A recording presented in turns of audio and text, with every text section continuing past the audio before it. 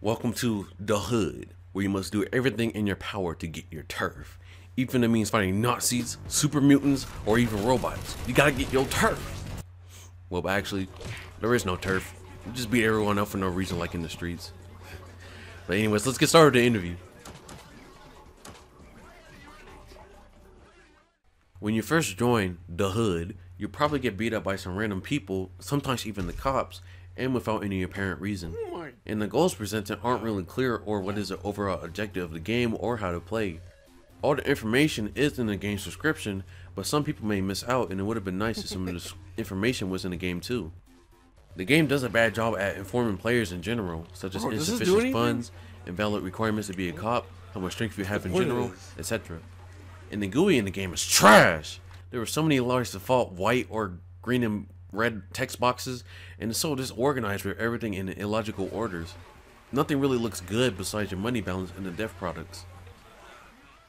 The game itself doesn't lag at all. I mean, it shouldn't at all, as it doesn't have much to run. The scripting in the game is pretty below average, with all the purchasables being a click a button based, and all the citizen based jobs are click based as well, with very simple tasks, and the jobs are really boring.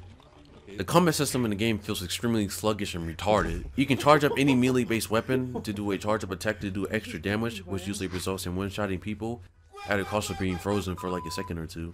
The ranged weapons in the game are usable and they are powerful, but all of them have annoying delays when you pull the trigger and usually have terrible accuracy.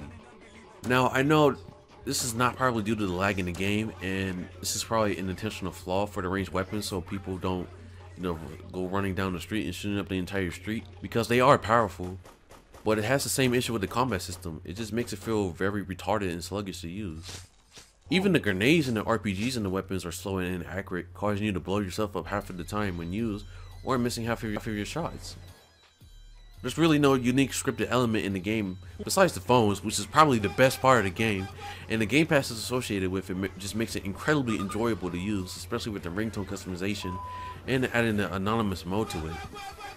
There's no bugs in the game besides a couple of phone calling bugs, but those bugs are really minor and it refixes itself by just re-equipping the phone. The environment fits with the game well. It's the hood, so it's going to take place in the hood. You got graffiti everywhere and lots of random barrels and dirt and all that. It just fits. The only out of character place is the phone at Apple store and the random hospital with that weird job where you have to give bottles to patients. The environment is pretty medium sized. It's not too big or too small for the game. And there's plenty of collectibles and cash registers to rob in the game to earn money. It complements the gameplay well and it's enjoyable to explore, especially when you find the super system and it's not that hard on the CPU. However, the creators are allowing players to be a little bit too creative, and what I mean is that you will see random Nazi members in the hood, you see freaking Arthro robots and all that weird stuff. They should probably tone that down a bit. It'll be cooler if they just disable, people having their own Roblox characters in general and had like a whole hood style customization. There is a system in place where you can purchase in-game currency with your Robux, and you need money to purchase weapons in the game, including extremely powerful weapons such as the RPG. You can earn money by doing poorly made jobs, robbing cash registers, or arresting people as a cop, which is probably the best way to earn money in the game, but you really don't earn money that fast. The majority of the weapons aren't too expensive besides explosives, and none of them do save. Essentially, the game is pay to win by definition. You won't have an advantage over others by having money, and you purchase that money with the Robux, but it's not too invasive at all. It generally scams the buyers. Sure, you can drop 10,000 Robux into the game and get money easily, but you'll most likely be purchasing everything everyone else gets frequently, or you will waste the majority of it trying to horribly nuke the game with RPGs and grenades and just blow yourself up half the time. And doing so doesn't really earn you money. You're going to die anyways, because if you're going to be nuking the town, everybody's going to try to beat you up. You can purchase food in the game to increase your health, but consumables in the game are like one of the cheapest items in the game, and everyone can buy them with no problem. Progression in the game is generally fair and acceptable. The biggest complaints is with the weights though. The game does a bad job at informing you if you're gaining strength. And according to some people, it takes 7 hours with auto clicker just to get noticeably bigger. The hell? 7 hours of clicking straight in a row? That's kind of ridiculous. It wouldn't be as bad if you could see your progression or if exercising was an interesting mechanic, but no, spam click your mouse, sir. As far as I'm aware, there are no rules in the game besides cops stomping down people when they're supposed to arrest people, and when they do that, they get fired. Additional restrictions should be set though, such as adding wanted levels to people who assault police officers, and make police officers lose respect if they attack the innocent, and you know, if they lose too much respect values.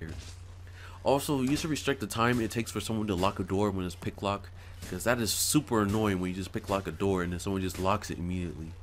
Also, fixing the hitboxes will make the game more fair and, you know, prevent people from attacking you when you're facing away from them. The game is fun to play.